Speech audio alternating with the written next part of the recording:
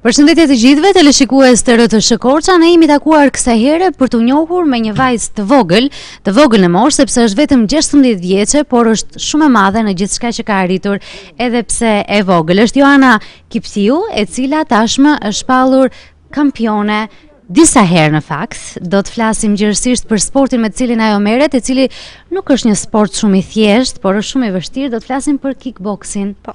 Përshëndetje Joana, mirë se erdhe në studion tonë. Flasim pak sa kohë ke ti që merresh me kickboxing dhe si të ka lindur dëshira dhe pasioni për të marrë me këtë sport? Në fakt, e nisa me taekwondo, me profesor Doljan Potkë, e cila do të thënë zhvillova shumë ndeshje në taekwondo, e cila dola kampione rrethi vendi Evrope ndërkombëtare kombëtare. Taekwondo është një disiplinë që përfshin artet marciale. Po, që janë goditje me këmbë. Por ndryshon nga kickboxing. Se nuk ka dhunë. E ke nisur me taekwondo, që është pak më i lehtë si sport, të themi si disiplinë, edhe aty ke korrur shumë suksese, duke marrë gjithë to kupa dhe gjithë to medalje që ne i kemi tashmë në tryezë. Janë dhe shumë e shumë të tjera që Joana i ka fituar në kompeticione të ndryshme kombëtare dhe ndërkombëtare, por duke qenë se nuk kishim se ku t'i vendosnim të gjitha, kemi marrë vetëm një pjesë të tyre, ndoshta ato të kompeticioneve më të rëndësishme. Ke nisur me taekwondon përpara sa kohësh, sa more me taekwondo përpara 2 viteve. Dhe më pas? Më pas, nga që doja të ngjitesha më lart, më pëlqevi kickboxi sepse shikoja filma, do të them, dhe ndeshje. Dhe në një eventet që vija, njihja një profesor, mjeshtër Dritan Lushka, e cila më stërvite mund tani, e cila komunikova nëpërmjet rrjeteve sociale. A i tha, po mund të vish në Pogradec sepse në Korçë nuk u ka. Nisem çdo ditë për në Pogradec tani. Ndalemi pak këtu. Ti duke parë gjithë ato ndeshje që zhvillohen në disiplinën e kickboxit, që është më i vështirë, ndoshta unë do ta quaja pak një disiplinë më tepër mashkullore se sa femërore, duke qenë se aty janë të lejuara të gjitha. Më fol pak për rregullat e kickboxit. Kickboxi lejohet vetëm grushtat dhe këmbë. Ose në kickbox kënjesh lejohet dhe gjuri.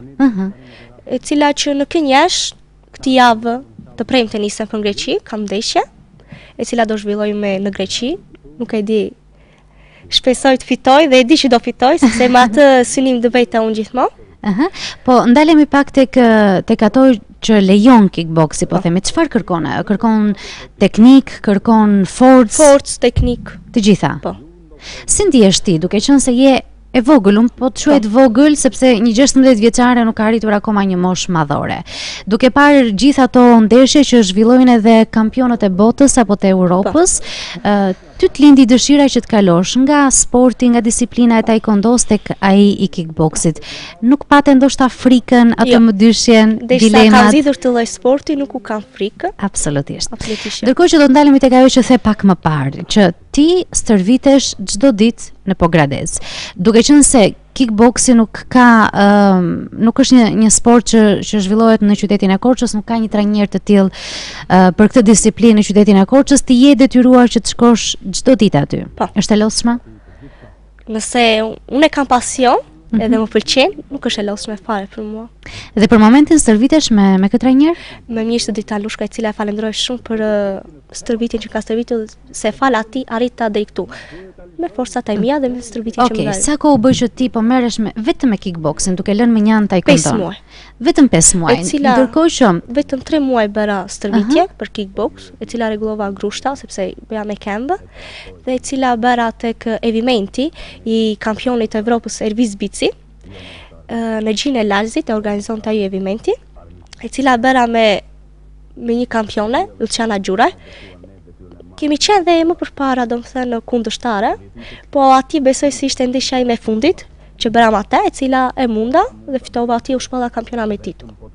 Të lumt, ndërkohë që ajo që është më interesantja, përpos dëshirës, pasionit që ti ke, edhe përkushtimit që ti jep këtij sporti, është që në këto 2 vite, në 30 ndeshje të zhvilluara, ti ke korrur 30 fitore, që do të thotë nuk e ke njohur kur humbjen në asnjë ring, në asnjë përballje, Po. me këdo që të ka rënë rasti edhe shansi që ti të përballesh, që kanë qenë kampion bote, kampion Europe, Po. kampion Ballkani.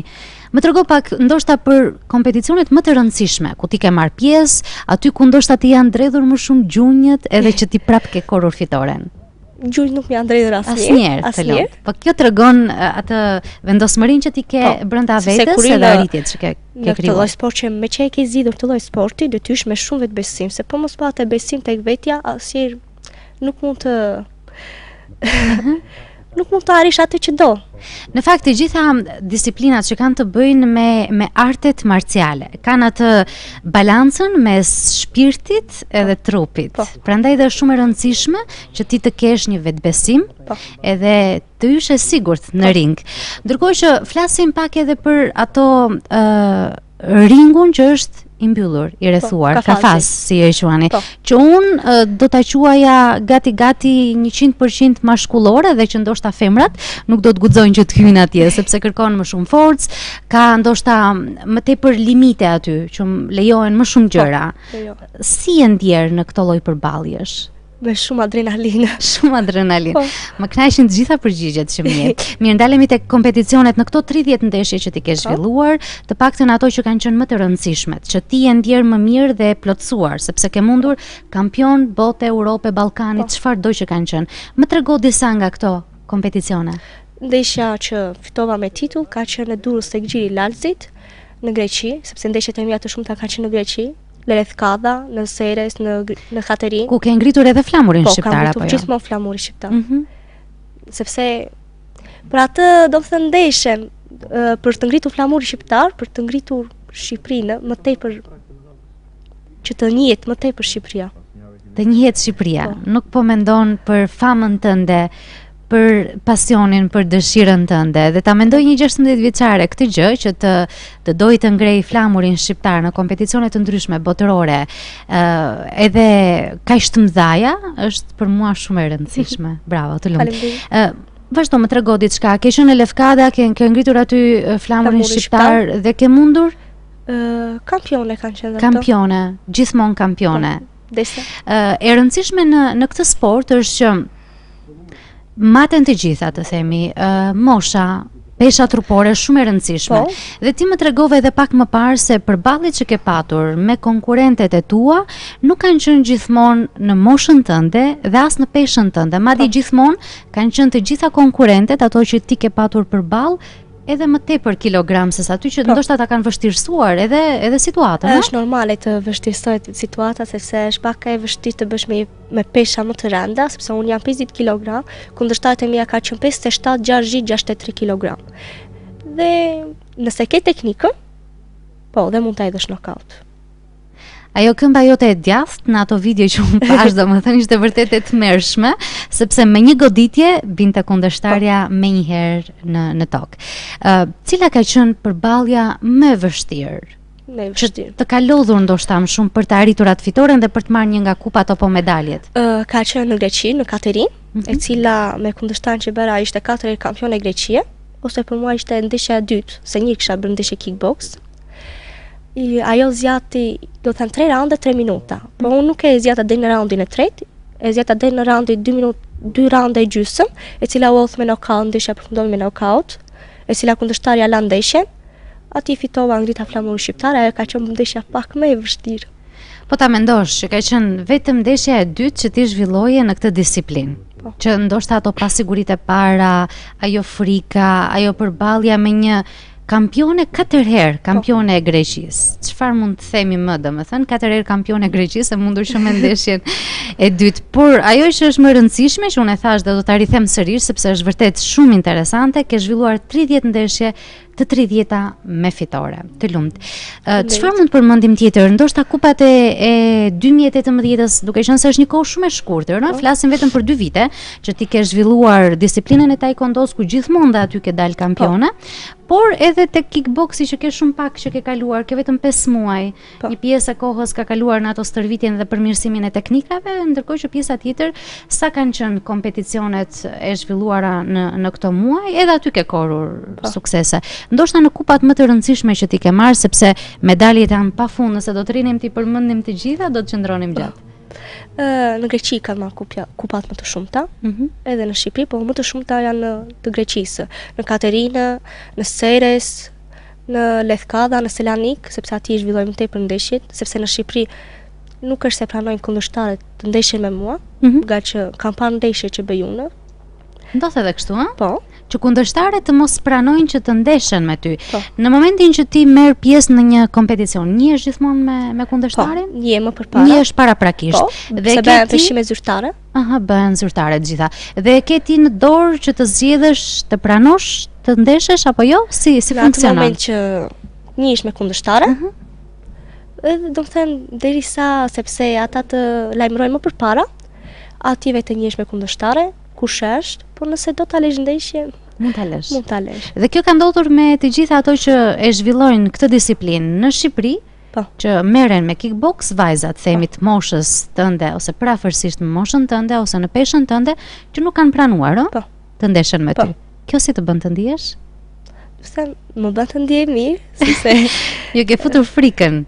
Edhe pse është një kohë shumë e shkurtër, me gjithë këto medalje të fituara dhe me të gjitha këto kupa që nuk janë pak në 2 vite, po quajmë 2 vite sepse ka qenë taekwondoja në këtë pjesë, po një kohë shumë e shkurtër që ti merresh me kickboxing, po kalon në një sportiste profesioniste, unë kështu do të quaj, sepse nuk kam se çfarë emër të vë kur ti bën 30 ndeshje dhe merr 30 fitore, asnjë ndeshje të humbur, edhe të lënë në gjysmë, po themi, sepse mund të ndodhë edhe kështu që ti të trëmbesh, atë ndodh një problem fizik e të tjera dhe mund të lihet ndeshja në gjysmë që detyrimisht çon edhe në humbje. E shikon këtë si profesionin tënd të së ardhmes, do të merresh gjithmonë me kickboxing? Unë do thënë kickboxing. Besoj se ta vazhdoj edhe pak kohë, sepse unë kam qejf të idhem në MMA, të kaloj në UFC, e cila është ndeshje të lira mix, të cila lejohet mundja në tokë të ndeshësh lart, do të thënë me duar me këmbë, ajo më pëlqen më tepër. Dhe besoj se do të arri, po do jetë një rrugë e vështirë, po do të arri. Duhet vetëm dëshira dhe pasioni. Në fakt Joana duket shumë trup vogël në fakt, edhe nuk ta mbush fare mendjen që me një të goditur të këmbës së saj të djathtë, po e theksoj që ta dini të gjithë ju që ndoshta do të keni përballjet me Joanën, që mund të rrëzoj me njëherë kundërshtarin në tokë. Por ka një trup të formuar, mbi të gjitha ka vetbesimin, ajo që ndihmon në këtë sport dhe që është më e rëndësishmja, përqendrimi, vetbesimi, edhe që ti jesh ti gati dhe të mundësh kundërshtarin qoftë edhe me një goditje të vetme për t'i gjetur atë pikën e dobët. Është e vështirë që të stërvitesh duke qenë se ti jeton në qytetin e Korçës, e themi që Joana ka lindur në shtetin e Greqisë, duke qenë se familja e saj jetonte dhe prindrit e saj punonin aty, ishin zhvendosur, ndërkohë që prej 6 vitesh ti tashmë je rikthyer në Shqipëri, në qytetin e Korçës, por je detyruar që çdo ditë të shkosh në Pogradec edhe të stërvitesh aty, duke qenë se nuk është e mundur kjo për qytetin e Korçës. Duke patur gjithë këto fitore, edhe gjithë këto arritje, çfarë do doje ndoshta të thoje nga kjo studio për të shkuar fjala jote aty ku duhet, ndoshta për të mbështetur këtë sport, edhe për të mbështetur ty në fundit, sepse ti je një vajzë që i përket qytetit Korçës, ke dal nga ky qytet, përfaqëson flamurin shqiptar në çdo kompeticion që ti shkon. Ndoshta do duheshin të krijoheshin kushtet që dhe ti apo dikush tjetër që ka dëshirat e tua, pasionin tënd për të ndjekur kickboxing, të kishte mundësi të stërvitej këtu në qytetin e Korçës. Do ishte mirë të hapeshin një palestër, të ndihmonte edhe bashkia, sepse mua nuk më ka ndihmuar bashkia. Sponsori vetëm kanë qenë prindrit e mi, në çdo ndeshje, kanë qenë një shumë e madhe, sepse udhëtime, hotele, jashtë shtetit, muaj për muaj, kanë qenë shpenzime të mëdha, po nuk është se e bëj për sportin për lek. E bëj thjesht sepse kam pasion dhe dua të arri të dal diçka që emri tim të njihet më tepër. Dhe më pëlqeu shumë edhe ajo që ti the në fillim, që ti do që flamuri shqiptar të val vitet edhe në kompeticione të tjera, pse jo në krahët e tu, duke qenë se tashmë ke arritur gjithë këto fitore. 30 fitore në 30 ndeshje nuk janë as pak. pak, sepse është një kohë shumë e shkurtër, në 2 vite ti ke arritur të gjitha këto. Se të themi, nëse do të ishin të shtrira në vite, në një kohë më të gjatë, do të ishin më së të kuptueshme që të arrihen 30 fitore të tilla, por në një kohë kaq të shkurtër, vetëm 16 vjeçe, e stërvitur vetëm me dëshirën, me pasionin tënd, e financuar vetëm nga familja jote. Sigurisht të gjitha janë shpenzime. Këto medalje dhe këto kupa kanë një shpërblim monetar, të themi, nga pas, apo kanë qenë shumë pak ato që ti ke fituar, sepse vetëm e shikon si pasion dhe si dëshirë? E shikoj si pasion, nuk është se shikoj titër gjë. Por që do të jetë profesioni i së ardhmes, ti nuk do të heqësh kur dorë nga kickboksi. Përveç familjes, që sigurisht e di që do duash që ta përshëndesësh edhe ta falenderosh, çfarë do të thuash tjetër për gjithë ata që të kanë mbështetur në këtë rrugë të vështirë? I falenderoj shumë për gjithçka që më kanë mbështetur. Falenderoj prindrit, mishtrin tim dhe profesor Thimi Gërnjoti, e cila më mbështet, e cila më organizoi këtuja që të vija. Dhe sigurisht do të falenderojmë edhe drejtuesin e RTSH Korçës, i cili sapo mësoi arritjet e tua, këto 30 ndeshje të fituara, nuk e mendoj absolutisht se do të ishe pjesë e studiove tona për të treguar dëshirën dhe pasionin tënd në këtë sport kaq të vështirë, gati mashkullor, që jo se çdo femër dhe çdo sportiste do donte të bëhesh e pjesë. Është zoti Muare Meko që e falenderojmë, edhe që sigurisht do të jesh për herë e mirëpritur në studiot tona për të folur për këtë dëshirë që ti ke dhe për arritjet e tua. Flasim pak për kompeticionin e radhës. Do të jesh javën tjetër ku? Po, do jemi në Selanik, e cila zhvillojë ndeshja, është Adrenalina Explosion, e cila do bëjë ndeshja në Kinjesh, e cila do jetë pa mbrojtëse këmbësh, pa kokore, e cila do vjen vetëm dorezat dhe dhëmbzat, dhe do zhvillojë ndeshja dhe besoj se do fitoj. E ke njohur tashmë kundërshtaren tënde? Akoma jo. Sot pres. Sot po pret që të mësosh se kush do të jetë përballë teje. Por si ndihesh? Shumë e përgatitur. E përgatitur shpirtërisht dhe fizikisht. Tregojmë pak edhe këto dorezat, mua më pëlqejnë shumë në fakt. Megjithëse janë të frikshme dhe më të frikshme, gjatë gjithë kohës kemi patur mundësi që të shohim edhe video nga kompeticionet edhe gjithçka ku ti ke marr pjesë, edhe të gjitha ato kundërshtaret që ti ke hedhur poshtë. Më i frikshëm është ai ringu i mbyllur, ai kafazi. Çfarë emocionesh të fal ai? Ti më thej që të fal përveç se adrenalinës, asgjë tjetër. Sepse nuk ke frikë. Po, kanë qenë të shumta këto lloj përballjes që ti ke patur në Po, ndeshjet e mia të shumta kanë qenë për kafaz. Një kam bërë vetëm në ring, sepse ndeshjet e mia më tepër më pëlqen të bëj ndeshje në kafaz. Është një ndjesim e bukur. Flas për veten, nuk e di për të tjerët. Sigurisht që për veten, sepse unë e thash, është një disiplinë mashkullore që jo çdo femër edhe çdo sportiste, pavarësisht përvojës së saj që mund të ketë në vite, apo sigurisë që mund të ketë, se mund t'ja dali të doj që të marrë pjesë në përballje të tilla në ringjet mbyllura në kafaz, sepse aty situata është më ashpër, të gjithë më agresive është ndeshja, përballja mes dy sportisteve. Të shpresojmë që dhe kjo përballje që ti do të kesh javën tjetër të jetë po aq e lehtë. Është këtë javë, shumë mirë. Do të kemi mundësi që të flasim se si do të shkojnë, se si do të rrjedhin gjërat, të jetë po aq e thjeshtë sa dhe këto të tjerat që ti ke patur, dhe nga 30 do ta çojmë tek 31. Numrin që nuk është as pak i vështirë për tu arritur, e sigurisht që do të doja që këtë shifër ti ta arrisje dita ditës, ashtu siç do të rritesh ti përmes këtij sporti, përmes kickboksit dhe përmes udhëzimeve të trajnerit tënd, të rriten edhe të gjitha fitoret, medaljet edhe kupat e arritura, dhe pse jo të të shohim në kompeticione botërore, aty ku do të ta përfaqësosh Shqipërinë edhe do ta valvitesh atë flamur kuqezi ashtu siç ti do. Faleminderit. Në një tjetër që ke për të shtuar, për të thënë diçka? Se besoj. Si e mendon të ardhmen tënde? Të ardhmen time mendoj të jem kampione bote. Të duhet shumë për të arritur? Duhet, stërvitje, është rrugë e gjatë, e vështirë, por do bëj çmall që të arrijë. Je ende e vogël, ke një rrugë të gjatë përpara, shumë të vështirë, por fillimi i mirë është gjysmë e punës, thot populli, edhe ti fillimin e ke vërtet të mirë me gjithë këto fitore, me këtë vetbesim që ke dhe me gjithë këtë pasion që ti e ke ndarë me ne përmes mikrofonit të RTSH Korçës për sportin ndoshta më të vështirin, po e quaj unë kickboxing, sepse kërkon forcë, vullnet, për qëndrim e mbi të gjitha pasion. Po. Të falenderoj që ishe me ne sot. Ishte Faleminderit Joana juve. Kiptiu, vetëm 16 vjeçe, e cila sapo ka nisur rrugën e vështirë të disiplinës së kickboksit me të gjitha ato vështirësitë edhe peripecitë e saj, për të stërvitur gjithmonë ja ka dalë që në ring të dalë gjithmonë fituese.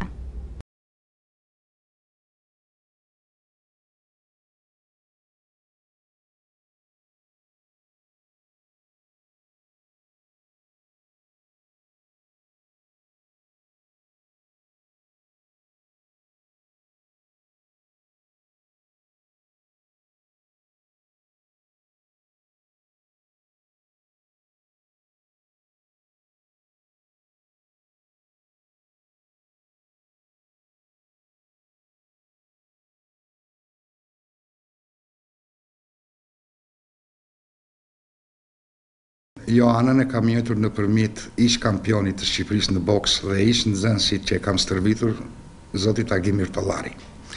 Duke më thënë që hajde, tha, shikosh një çupësh fantastike, tha. Se po e stërvit për kratë, tha, se kështu për në kickboks. E vajta e pash, të thënë të drejtën pa taksa. Duke parë ecurinë e saj, ato goditjet me këmbë, si mund ta quash, këmbë djathta saj mund ta quash raket balistike. Goditja me këmbën e djathtë të saj, po të zuri, je knockout absolutisht. Nuk mund të vesh gjetë këtë shpëtosh. Edhe u njojtë me vajzën. E filloi të më tregonte, ka marrë kampion, ka mundur kampionin e botës 3 herë në Kanadas, kampionin e Ballkanit, kampionin e Evropës. Ka bërë ndeshje në Greqi, si u kështu.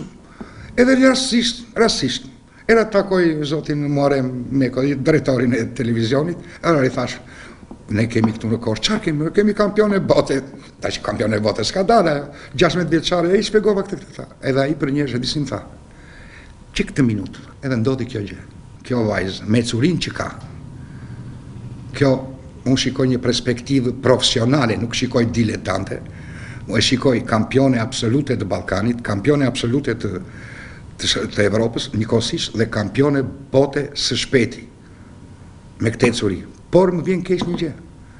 Një vajzë e vogël 16 vjeçare me tërë këtë pasion që do që të bëhet profesioniste, që këtë ta ketë profesion, mos ketë të stërvitet me trajner të në Korçë, po të stërvitet po Gradec. Bravo i qoftë atij trajnerit që ka të po Gradecit, pse ka stërvitur shumë mirë, edhe si them, e përgëzoj për këtë punë kaq të madhe. Dhe është krim për Korçë, korçare, të përfaqësojnë ngjyrat e po Gradecit në një këtë sport kickboks kaq të rëndë në arenë, domethënë të mbyllur. Kemi Florian Markun, kampion bote. Të njëjtë gjë është ai. Kampion bote, edhe kjo kampion bote të dalë. Po të vazhdoj kështu. Prandaj ju bëj thirrje të korçarëve. Ta simpatizojnë, ta përkrajnë, se ditën e diel ka ndeshje boksi në Selanik. Se gjithashtu prisnim nuk i kanë dalë kundërshtarët, kanë frikë të dalin. Në 2-3 raste të riqe nuk i dalin. Tash i presim këto ditë, po na lanë një lajm të mirë sot që dolli një kundërshtare. Se kjo nuk i shpia të paktën të ketë një spektakël, ti shpjerë të paktën 2 minuta, kjo 1 minutë dhe i dërson për tokë. Në federatën e kickboksit, nuk e di, kickboks që kanë federate e përgjithshme e atletikës që janë, është kickboksi, është boksi, janë tëra, ka një përkraje. Po përkraja është, e ke parasysh, e momentit, nuk është përkraje që të ketë vazhdimsi, por që tapet në Korçë, unë dua Korçën, nuk më intereson as Tirana, as Pogradec, unë dua vetëm Korçë, vetëm për Korçë, as gjë tjetër. Edhe do mundohem me ato timet, me ndihmën time, me ndihmën e miqve tim, ndaç këtu, ndaç jashtëtit që këtë vajzë duke parë këtë talent kaq të madh, më ngrihen mornica, është e parë mbas shumë viteve që shikoj një talent shpërthys, të bësh 30 ndeshje në moshën 16 vjeçare, ti jesh 50 kg, edhe në kickboks të bësh me 65 kg, me moshën 19 vjeçare, kjo është fantastike. Prandaj unë do ta përkrah.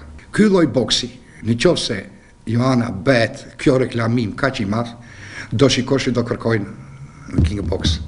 Se shikoj një çup, them 16 vjet në shkollë, vetë bën stërvitje, do kërkojnë vetë qytetarët korçarë, institucioneve shtetërore të Korçës, sidomos bashkisë, prefekturës, institucioneve tjera sportive, që të krijohen ambiente për këtë lloj sporti kickbox. Se boksin e morën vesh tash, boksi këtu u shkatrua që kur ikëm neve që më 92-93 beti vetëm gimi. Po të paktën kemi një talent që s'duhet ta humbasim. S'duhet të humbasim vetëm për Korçën. Jo se jam specialist, po jam marr, kam qenë dhe trajner, kam bërë dhe boks i vogël. Kam qenë dhe arbitër boksi, kam arbitruar 17 ndeshje boksi në Tiranë brenda 2 ditëve, ju cilësova si një trajner arbitrat më të mirë. Parashikimi im për këtë vajzë është që brenda 2 vitëve ne do shikojmë një kampione bote absolute. Siç mbureshim që moti me babantin, siç mbureshim me Pedro Sturgjin, kampionin e botës në mundjen e lirë, siç mburem me kampionët e botës të boksit që kanë dalë tani, do mburemi me këtë vajzë fantastike. Prandaj ju thoj njerëzve sportdashës të Korçës ta përkrajnë